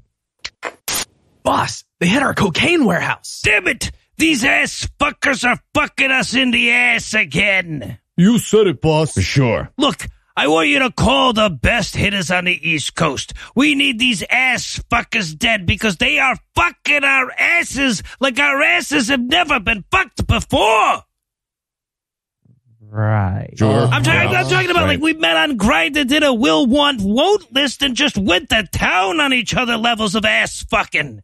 Okay, and so then we traded numbers, you know, just in case we wanted to hook up again, but then all of a sudden it wasn't about the sex anymore. We were getting lunch together. We discovered how much we had in common, and before you knew it, we realized that the hole we were trying to fill in ourselves wasn't our ass, but our heart. This is the Boondock. And then bam, before you know it, you're moving in together. I mean, with the rents the way they are, it only makes sense. And then on your trip to Paris, he pops the question and you're happier than you ever thought you'd be again. Boss? Yeah, Muggsy. Are you in a gay relationship that you're trying to tell us about? No, this is an analogy of how you should kill the Boondock Saints. Okay. Oh, okay, yeah, for sure. Yeah, we'll kill him. Got it. I love you, Gerald. Nothing. And we're back for still more of this shit, and we're going to rejoin our heroes at the underground gun store that every movie has and every protagonist can afford. Yeah. And this guy like expanded his business of his secret gun basement thing. He's like franchised. He's got mall kiosks, but yeah. His merchandising skills have very much improved. I was impressed. Do you guys want some of these Saints bobbleheads I've been selling? I can't keep them on the shelves. I made Funko Pops. There's beach towels. Yeah, he even explains to us. He's basically like, yeah, well, this is the sequel, so it has to be bigger this time. You guys were very good for business. And I almost went with best, worst, disappointing gun reveal, because they start to pick out guns, and he's like, no, for you boys, you get the good ones. And they open it, it's like, oh, right, Marcellus Wallace's soul is in there. And then they take them out, and they're just like, slightly longer guns. They're so much less impressive than the guns on the wall. Right. Like the normal sales. There are like fully automatic machine guns everywhere. And yeah. And he gives them essentially the same guns they have with, squared off silencers instead of rounded ones. And I feel like there's like a little red dot that's like a logo or something on them that's different. Maybe. Also, I would say this is a sexual moment because the music comes on and the music says, we're going to fuck these guns. Oh, right? Absolutely. Yeah. They're going to fuck those guns. 100%. Yeah. These are the guns that Marvin Gaye's dad shot him with, is the music. So, and then Romeo shows up. He's like, oh, I found a great sidekick gun as well. And I was definitely wondering where Romeo was up to this point. Yeah. I missed him a lot. So he pulls out his guns. Now, of course, he's the sidekick and he's Mexican. So the guns have to be over the top Mexican. And I guarantee you that's all Duffy wrote. Right in the script, it says Romeo opens box. Guns are over the top Mexican. Yeah, it's so stupid. And then he's like, did the brightly colored phallic things in my hands make me look gay? Do they make guns by nation? Clearly, yeah. You can get the whole set obviously. for every country that you go to, that you visit. Yeah, I mean, these guns were inside of a chalupa. Those are Mexican guns. Yeah, fair. Well, and what's funny is that he pulls out the guns and he's like, I got these guns. Look, they have Mexican flags on the handles. That's all we could think of. And the brothers don't look too impressed. He's like, wait a minute, are you saying I look gay? And I'm like, why is that immediately where you went, man? Why would you think that the guns are commenting on your sexuality? I don't understand. If only we could have gotten the trope of nationalism equaling gay, we could have taken care of a lot of America's problems with the Boondock Saints too. All right, so then we get Eunice walking through another crime scene in her accent of many colors. This is an action sequence we haven't seen yet because it's this dumb fucking movie. Yeah. Right. This is also where Agent Kuntler shows up. Yes. Kunstler. Come on, yeah. Kunstler. Kunstler. Yeah, sorry. It's much better wordplay than I was giving you credit for. And he suspends her. And why? Did he watch the rest of the movie? So what's amazing is what's happening here is that Troy Duffy knows that this is the part of the movie where the feds have to take over the investigation, but she's already a fed, right? So he's like, oh, fuck, that won't work. Fuck it, I'll do it anyway. Yeah. Right? So the feds come and take the investigation over from the feds. And then we find out that assisting in mass murder only gets you suspended, which is like one of the few realistic things in this movie, right? I also love that moment where they're like looking at each other very seriously, saying funny versions of each other's name. Mm-hmm. Yeah. He's like, hello, Bloomy. And she's like, hello, cunty. And he's like, fuck, I walked right into that. Yeah, it's so easy. I should know that my name has Come on, cunt your name's in it. Kunstler? You didn't see that coming? If your name's Kunstler, you go straight with everyone's name always for all time. You call her Eunice there. And again, I can definitely see like Troy Duffy sitting in front of his computer. He takes a long drag from a cigarette and you just hear Kunstler. And then you hear him dial his cocaine guy. Yeah, right, exactly. Well, I love too. So Kunstler says to her, he's like, you're off the case. And she's like, fine. But you know what? I'm going to narrate that fucking action sequence first, and then I'm off the case. Right. It's as though the script forgot the order of the script. Just like, shit, this scene would have been better after you're done. Yeah. Whoops. Damn it.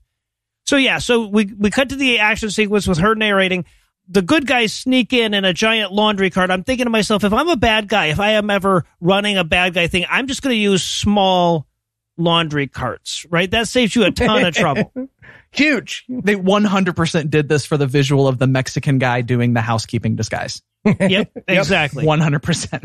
And then we get what is, I'm going to say, my favorite, but also one of the weirdest parts of the movie, which is where Romeo has kidnapped a random janitor and is making him workshop taglines with him. Another replay of a kink party I went to once. Wait, it's weird that has happened twice. You went to a tagline kink party? Oh, Heath. It's your dream. That. Yeah, right. Yeah, you've been trading for this your whole fucking life. This is a wordplay / sexual party? You're the Mr. Hands of a wordplay kink party. I don't know what Mr. Hands means, but yeah, probably. I'm assuming that's okay. accurate. He doesn't know what Mr. Hands means, everybody. Liar. My hands are bigger than yours. So they're all like zeroing in on Judd Nelson, right? Who they think is the main bad guy at this point. And luckily for them, he's been in this panic room the entire movie, but he steps out right before the action sequence to give everybody another bad guy pep talk. Hello, everyone. I've just been informed I'm not the final bad guy of the movie, so I'm going to make it easier for the brothers to kill me. Yeah, right. Right. I mean, gangsters are known for their skill at motivational speeches. Yeah, right. No, exactly. And his has a lot of ass fucking in it, right? Of course. Mm-hmm. I mean, don't yours? Yeah, well, I want people motivated, don't I? So, and then the brothers have decided that their way in on this is that they're going to get to the roof of the building and then climb down with a window washing scaffold with rope. Yeah. Rope. Well, and then your fucking rope. And then because the thing breaks, they have to rappel in. Because remember? Yeah, rope thing from that entire scene exists for a bad callback. Is it? Oh, okay. I had no idea why the hell we did all this. Some fucking rope, and they nailed it. Yeah. Yep. Mm-hmm. Yes, because Troy Duffy had a whiteboard, a sad whiteboard behind him that had the title "Things People Liked About My First Movie," and at the center of it was "Rope Jokes?" ? And then very small next to it was written, "Note to self: more cocaine." All right, and so we get to the actual action sequence part. This is one of the ones that Eunice is going to walk through with us in slow motion and everything. She's dressed as a cowboy at this point, which is super hot. Yeah, if I ever go to a mass murder scene, I'm definitely taking 2 outfits. Fuck yeah. Fuck yeah. And what's great is they've got her doing some gun spinning. But what's fun about gun spinning is it's really awesome for 2 seconds and it's super boring and dumb for 3. So they do 7 seconds of gun spinning. Okay, all right. I'm just going to point out, this is the most entertaining. We have a sexy woman spinning guns. Well, not really, but it's like somebody spinning guns with the sexy woman is superimposed on them. This is the high point of the film. They could have gone on with this for another 17 minutes and I would have been happy. Also, one other thing on that giant vision board of Troy Duffy's was there was a firefight because everybody fucking loved that. Yeah. Oh, so he tried to rewrite it here, but it's so badly. Yeah. So she says, there was a good old fashioned shoot 'em up. Through her portable reverb machine. Oh God, I didn't even know what they were going for, but yeah, okay, that line kind of makes sense. Wow. I mean, makes sense in context. Well, right, yeah, by the internal logic of Troy Duffy's cocaine, yeah. Yeah. So my only note on this scene is gunning with guns. Yeah, right. My note was, I'm just picturing the writer in his house making gun noises while some terrified intern types "PQ, PQ." And we see them do their rappelling thing here as she's telling the story, and they smash in through the glass of, the floor a few below where they started, and that's where all the bad guys of Judd Nelson. You can't just break the glass wall on the exterior of a building like that, can you? You can't just kick it in. If you're the good guy, you can. I mean, if you shoot a bullet through it first. Yeah. I just wanted them to slam into the glass and just be like, ow! All right. All right. Just once, I want a good guy to go to slam through and then just slowly squeak his way down 30 stories. Bugs Bunny. Yeah. So... Yeah, but they kill everybody. They kill Judd Nelson. Again, we've spent the entire movie setting him up as a character. He just gets shot. Oh no, they do the stupid fucking prayer execution thing with him, don't they? Of course. Yeah. He's on his way into the panic room and one of the henchmen shoulder checks him out of the way. Yeah. Yeah. I wanted him to just like jump in with the rest of the poem before he gets shot. He's just like, yeah, Patri Fili, Spiritus Sancti, just fucking shoot me. Come on. I saw the first one's been. Can we hurry it up? It's undoing their magic. Expelliarmus! Stop it. You're ruining our whole thing. Oh, no, sorry. Go ahead again. Finish your poem. Go ahead. Oh, to thee, my lord. Spiritus Sancti. Ah, you ruined it. So, and then of course we get to hear the workshopped tagline that Romeo has, which is ding dong motherfucker. I personally preferred whoop-ass fajitas. Yeah, who ordered the whoop-ass fajitas? That was way better. Yeah, but Way then better. that wasn't really his line. They gave him a do-over and he came up with ding dong motherfucker. Yeah. Which the brothers are very impressed with. Yeah. Which means that Troy Duffy wrote 2 takes for himself at a catchphrase and then wrote characters being like, you're a good writer, Troy Duffy. You should reward yourself with some more cocaine. He also wrote a scene of him coming up with that, but with a character workshopping it. Yeah. With Romeo. Right. Troy Duffy had a guy in a closet duct taped to a furniture dolly.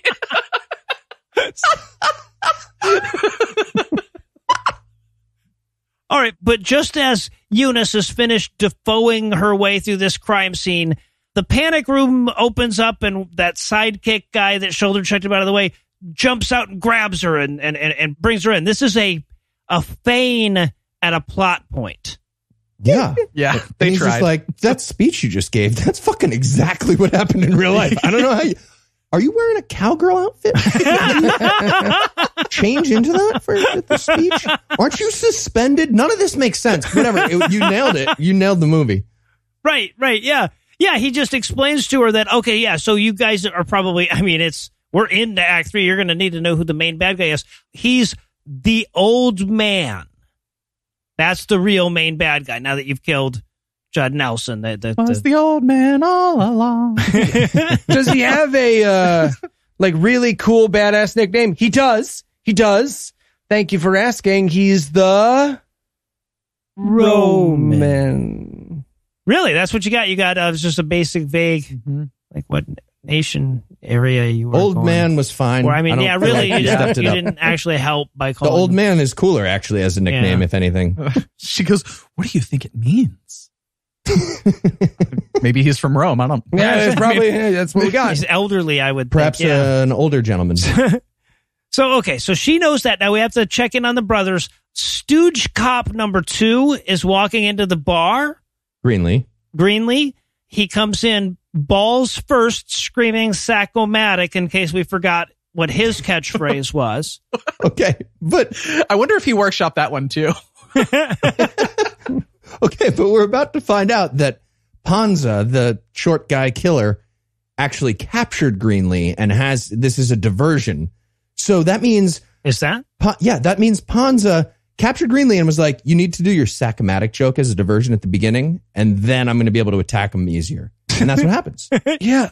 I have so many questions about the moments before this scene, not this scene, right? Because this scene is, he shoots good guy cop number 2, the only person I could possibly care about less than Rocco from the first movie, right? They might as well shoot the fucking pizza guy who delivers their food and expect us to have an emotional moment about it.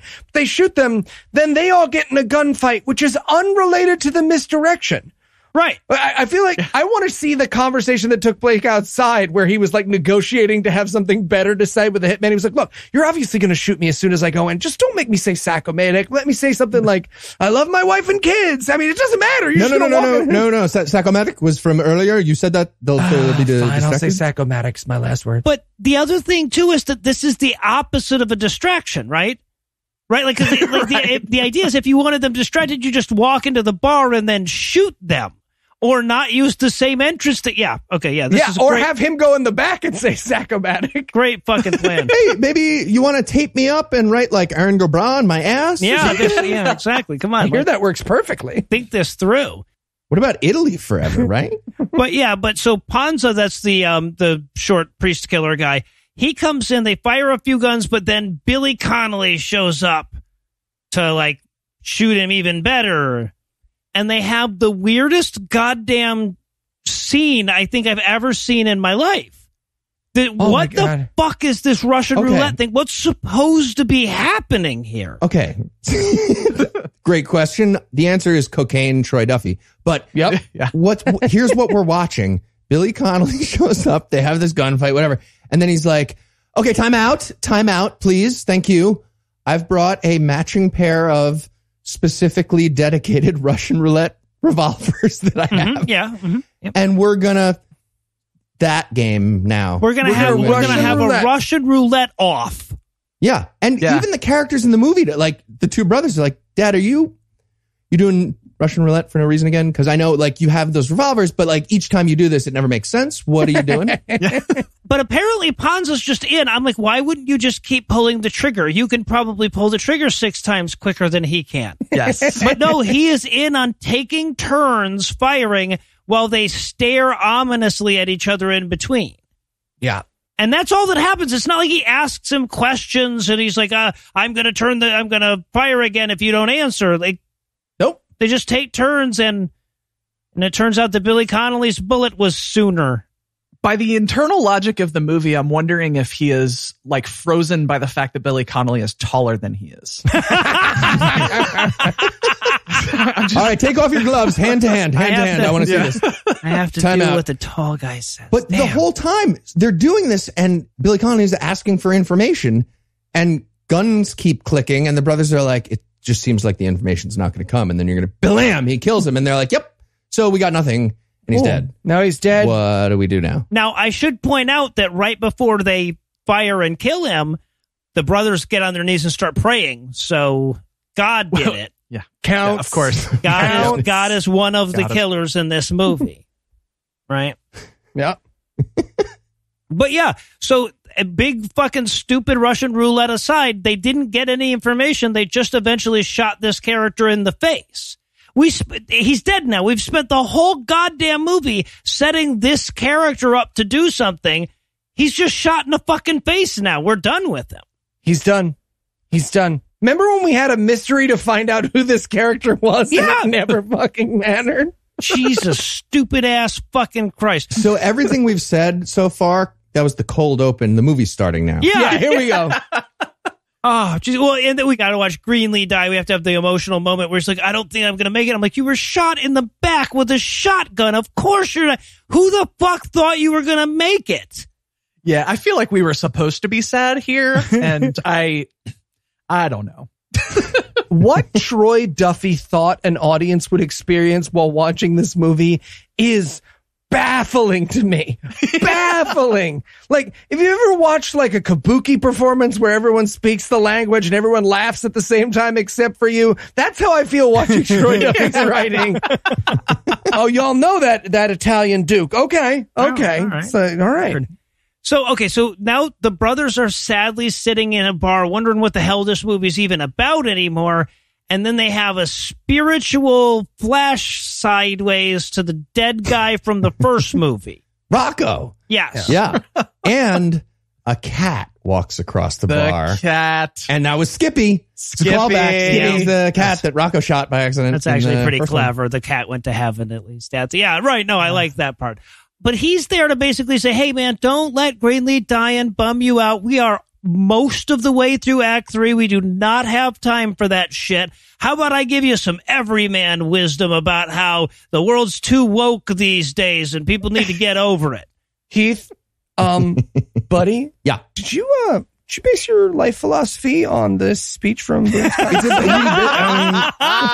We like buildings and hockey, and yes, there's It got so specifically about Heath, I was like, oh, man. you measure twice, you cut once, you play hockey, you drink and you smoke. That's men. And you Men use racial do. slurs. We've Definitely made the lots world of racial slurs. Great. And I feel like you've added one more element here that I didn't want to associate. Well, I mean, But yes, that is what they say. It's literally a toxic masculinity montage, right? As delivered by the least likable character who wasn't a space Nazi in the last 20 years. I can't. This is like the waiter puts down your sizzling fajitas at Ruby Tuesdays and he's like, let me tell you a little something about life. So, and then Billy Connolly steps in. He's like, okay, you guys over that other character's death? And they're like, oh, yeah. He's like, okay, let me explain what the fucking plot even is now. You weren't here for my earlier flashback, but I'm going to cut you in on it. Let me explain my tragic backstory, boys. My father was murdered in front of me, and then I just kept killing people. Which, now that I sort of say it out loud, doesn't make me a sympathetic character at all. It just sort of makes me a overachieving murderer, I guess. At some point, he's like, I feel like this is all my fault. Like, yeah, actually, it 100% was your fault. Literally all of it. That Russian roulette thing was so stupid. We were telling you literally at the time, we were like, this is dumb. You're not going to get any information. And then it's just one more person you killed. You get how that's dumb. And there's this amazing moment here, too, because especially for a person like me that just barely remembers the first movie, because this flashback is where we see him making his superhero multi-gun vest, which I didn't remember from the first movie. I'm like, wow, they're really digging in on how he got into clothes making. I don't. Is he going to have super clothes making abilities later? Is this a superhero? He's got an awl. He's using an awl in his backstory. You see that a lot. Of all of the superhero montages, we get one of the vest. Yeah, exactly. under construction. Also, I have what would be described by many as a dad bod, and that's why I don't write skin tight leather on a regular basis, because by the end of it, we see Billy Connolly in his weird sort of pseudo gimp suit full of guns. It's not a great look. Also, I just wanted a flash cut forward where they're like, do you know what extended magazines are? And he's just like weeping in the corner. I wore a vest for 40 years. So yeah, and we even get the flash of him like actually using the vest for the first time, and they cannot help but show you what a terrible fucking way it is. It's like, wow, yeah, you can't get at him if you hit the trigger first. You're blowing your own fucking chin up with that one. This is dumb. I also love that we get the origin story of Gun Guy here. That had to have been Gun Guy's dad with a paper bag full of guns, right? Yeah, that's right. Right, yep. Yeah. Fucking American dream. You start in a paper bag and end up in a big concrete basement. Yeah, but it turned out that back then when he was murdering every gangster he could find, it turned out his partner in that was actually just trying to clear the streets of competition so he could become the old man. Well, he's probably the middle-aged man. Yeah, right. Man. I've leveled up since then, so I love that there's a moment where he's like, I can't stop. And I'm like, no, you actually can. It's like super easy to not kill people. Yep. It turns out you can just not do that. Yeah, just exactly. So then we cut to the modern day where it's like, and now all of this shall play out after all these years or whatever. Is this the tomatoes code moment? Yeah, this is now we're in the modern day, and the Roman old man calls somebody, and he asks for tomatoes, which means kill him Italianly. I am out of tomatoes, as the camera very conspicuously is focusing only on the tomatoes. Right, well, yeah. as if to say, get it? He's not really talking about tomatoes. That's what's so amazing is, again, we're watching Troy Duffy write for Troy Duffy's audience. So Troy Duffy's like, he might as well, again, be in the front, popped up like a Mortal Kombat extra, being like, don't worry, guys, he's not actually out of tomatoes. It's code for the bad guys. Why is he lying to that fella? So let's get an 8-ball. Me, and the person watching the movie. So then we get cops rushing in to tell Agent Cuntface or whatever that Eunice has gone rogue. She's going to solve that crime after all. And she's not supposed to do that because they're in league with the old man. Anyway, yeah. Again, I feel like this scene would have worked better before he came in and relieved her of duty and accused her of being rogue and on the... So yeah, but all the good guys are all arming up. She's brought information with her. She's like, I'm not actually in the action part because, we're still a little behind the times in terms of that. But, I did help. She has this insane moment before she leaves. She's like, do me a favor, boys. And I've never asked this before. kill the bad guy. And they're like, yeah, that's our whole thing. What did you think we were doing here? We were gonna. What do you think that? Oh, we were just gonna go visit him and then come back. Why would we have all these guns and shit? Troy Duffy couldn't think of a good line for me to leave on. Yeah, right, exactly. Y'all want some cocaine? Tostito scoops are delicious. So, okay, but then everybody prays up, tops off their potions, and gets ready for the big showdown, right? So they go to this creepy greenhouse that we flash to here and there when we're halfway, but not quite introducing the old man. Right. And he's eating tomatoes, like a whole tomato, dipping it in salt like an apple and eating it like it was like a power move and like fucking gross. Kind of sexual. That sounds tasty, it looked really honestly. good, tasty-wise. Yeah. Okay, so I have like a page and a half of notes about who is this for, but thank you, Heath. It's for Heath. Okay, it's for me. Okay, it wasn't. You didn't find that like beautifully sexy. It was for Heath and I. Peter Fonda eating a drippy tomato like an apple. That's not for you. Okay, I guess that's for nobody but me right now. No, it's for you and Callie. That's the fetish party I'm planning. And Peter Fonda is not easy to get a hold of. So yeah. Better show up. I know a guy. That's fine. He's pretty easy. He's in this movie. Yeah, right. And because bad accent work is as much a part of this series as guns, apparently, he's there to make the Southern accent seem okay and Billy Connolly's Irish accent to seem okay, because he's going to go for Italian selectively. Okay, but here's the thing. Like, it would be hard to find an actor with a more distinctive and singular voice to try to ask to do a different voice than Peter Fonda. Al Pacino. They could have been like, Al Pacino, can you do a stereotypical Jewish voice? But other than that, this is the weirdest choice that they could have asked Peter Fonda to do. At some point, we get a slow motion rosary drop again. Yeah. Yep. Now I kind of want Marky Mark to be this guy doing the old Italian. Yeah, exactly. Would have been every bit as good.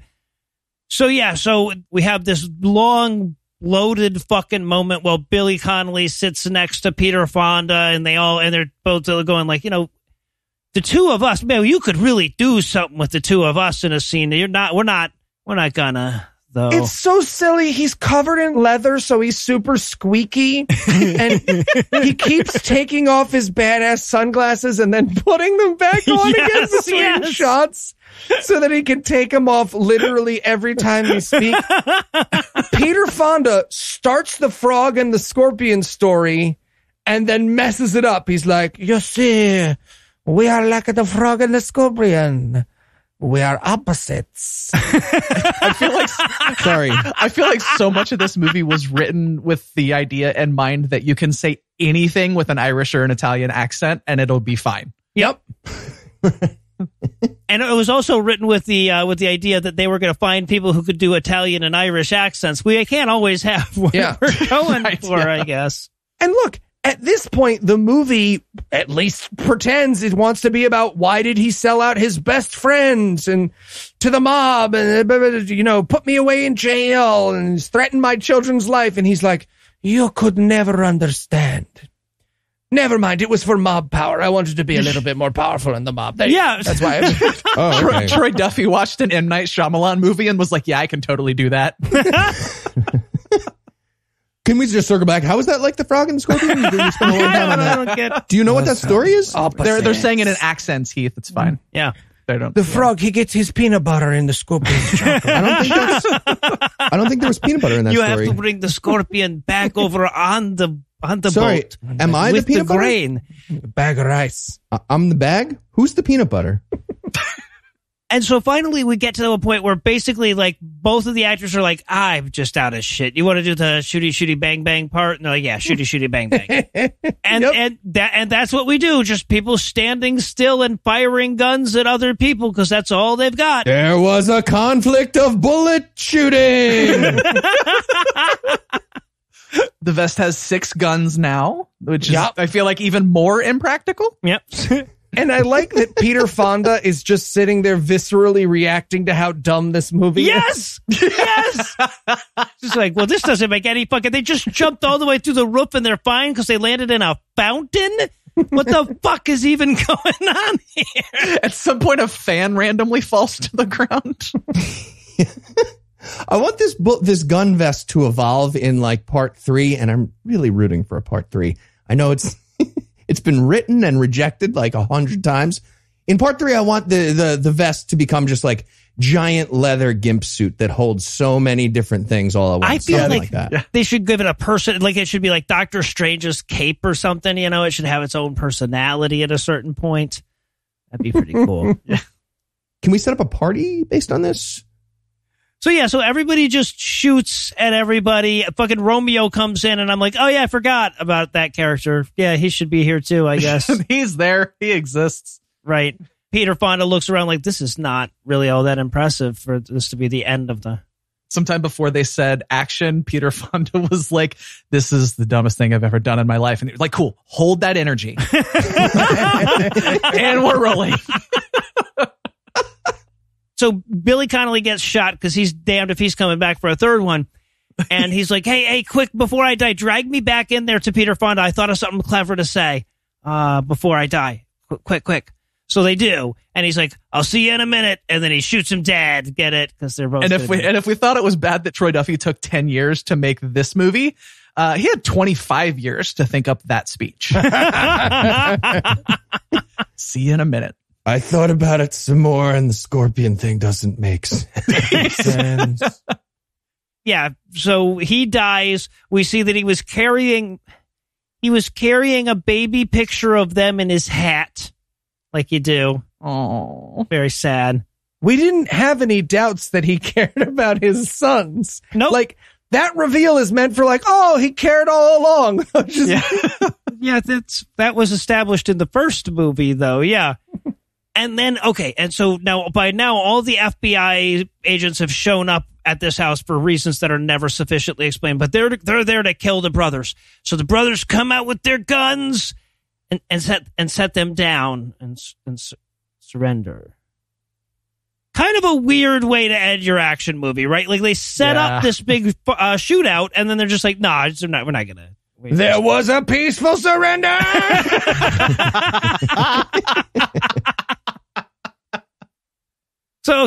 So they're done, apparently. Meanwhile, Eunice is escaping to a non-extradition country. You're thinking to yourself, this is over? Well, no, sir. There is a part 3 to set up as well. Sure is. And the priest, can I just say, way, way too accomplished at hiding people in non-extradition countries. She even turns to him at one point and she's like, how do you have all this in place, Father? And he's like, I mean... Come on, it's kid fucking. You know it's kid fucking. We have 100% done this before, trust me. We don't have laws. Do you guys have laws? That sucks. He even says that it's so scary and sad if you don't assume that they only ever do good with this power. He's like, oh yeah, in a lot of countries they don't even make us follow the law, and then some countries don't really even have laws. Yeah, no, we got this. We got this. Seriously, like vigilante murder is nothing. You could fuck a kid right now, and you're with us. You're still fine. So like, did you want to? No, we're going to go to Costa Rica. You paused? Oh, because you were scared of me. Okay, I get it.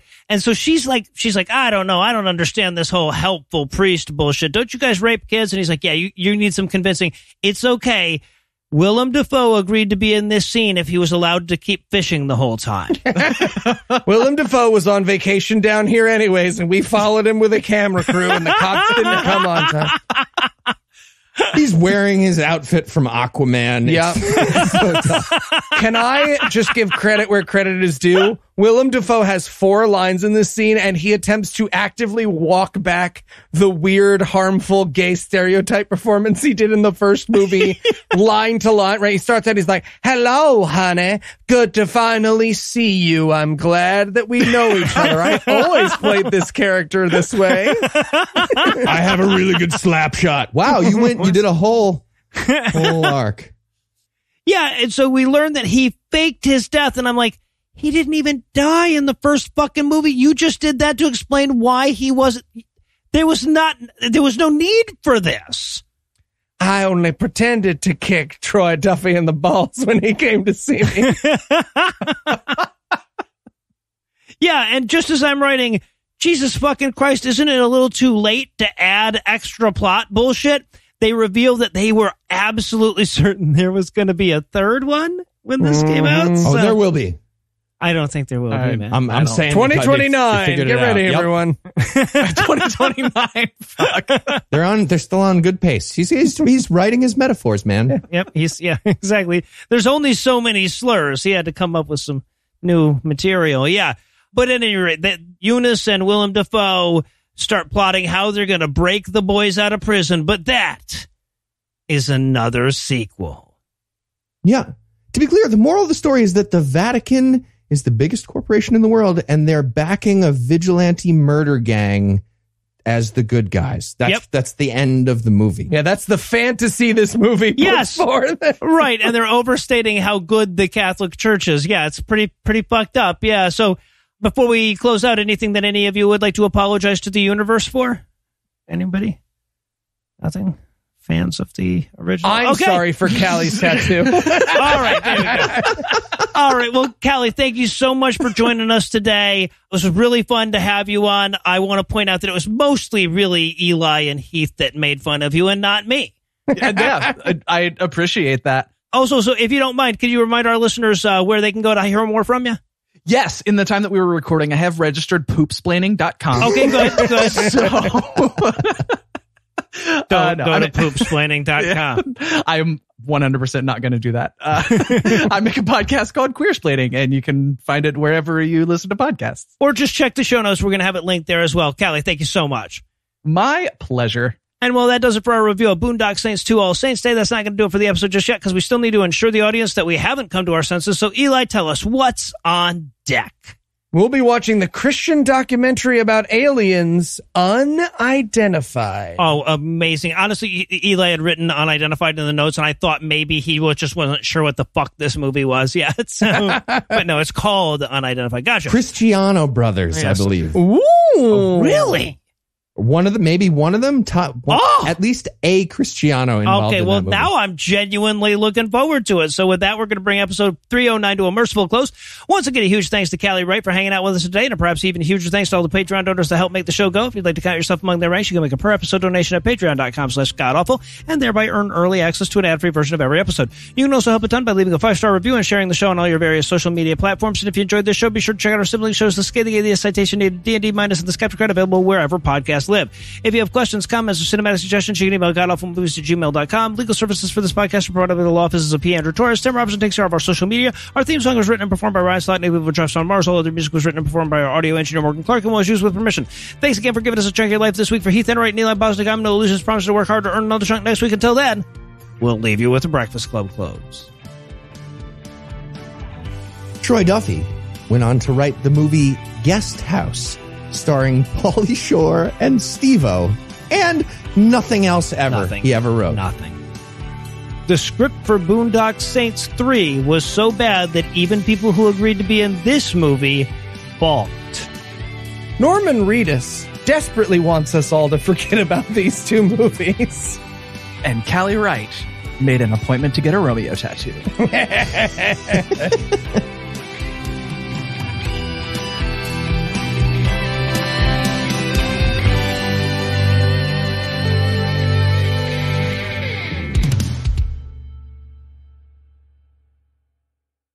The preceding podcast was a production of Puzzle and a Thunderstorm, LLC. Copyright 2021. All rights reserved.